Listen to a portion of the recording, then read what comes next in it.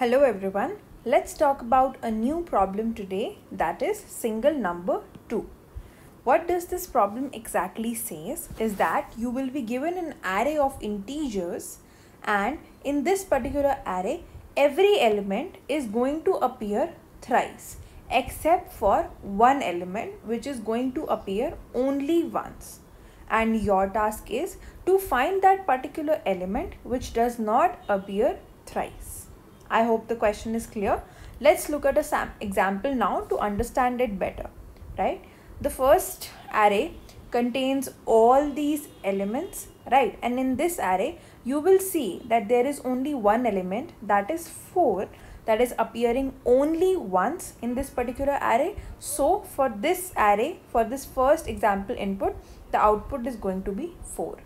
Now, for the second example, you will see here that in the given array, there is only one element that is appearing once, and that element is 1, and this element needs to be returned. So for this particular question, the output is going to be 1.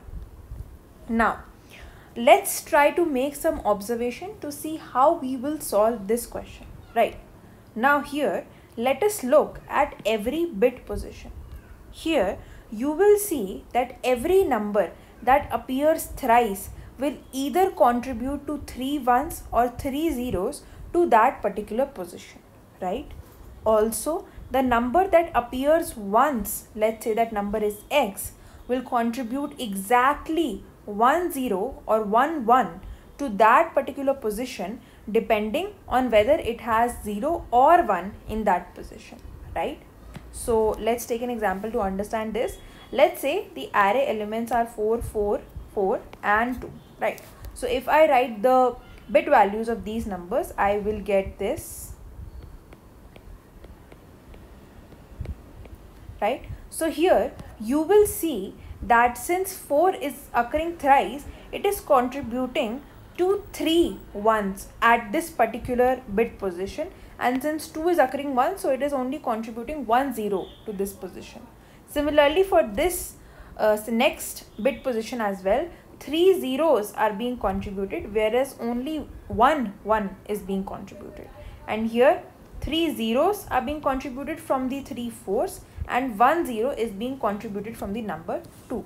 So you will see that at every bit position we will have either 3x plus 1 zeros, right, or we will have 3x plus 1 ones, depending on the bit values of the number x, right? So these 3x, right, since every number is appearing in a multiple of 3, so this x could be any common number, right?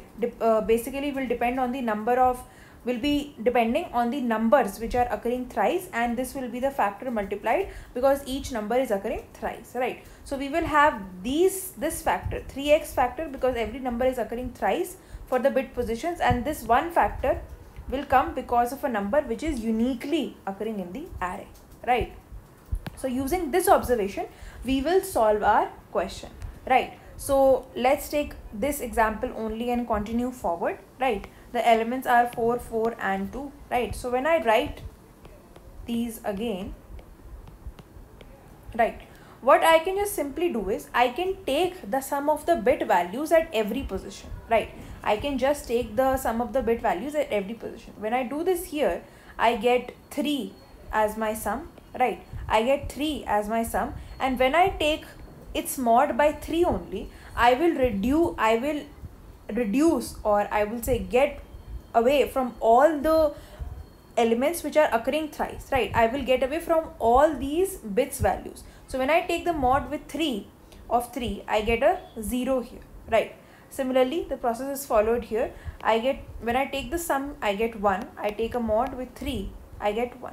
So this bit, right, this bit which is here is presenting the bit which is actually left out, right? Because when I take the mod with 3, all the bits which are occurring thrice in a multiples of 3 are being cancelled out, and the only left bit here is 1, right? And here also when I take the sum, I get 0, and when I take the mod with 3, I get 0 again, right? And when you get, and whatever sum or whatever, let's say, the number you get in the end is actually the number which is occurring once, right? Here I get, when I take the sum of all the bit positions and then take a mod by 3, and in the end, which is the number which is being formed is here 2, and I can simply say that this is the number which is occurring once. Now, what will be the time complexity?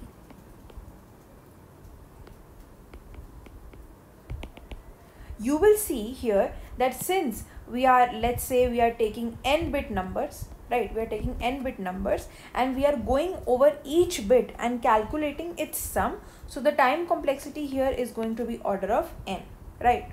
And what about the space complexity? You will see here that, let's say we are taking the only numbers or numbers up to 32 bits. So I can basically take an array. I can basically take an array of size 32 and store the bits or the sum of the bits after taking the mod at every ith index only. And since I am taking constant space of size 32, I can say that my space complexity is order of 32, which is equivalent to order of 1 only. So I am taking a constant space here to solve this question and a time complexity of order of n. Now I hope this question is clear to you. Thank you.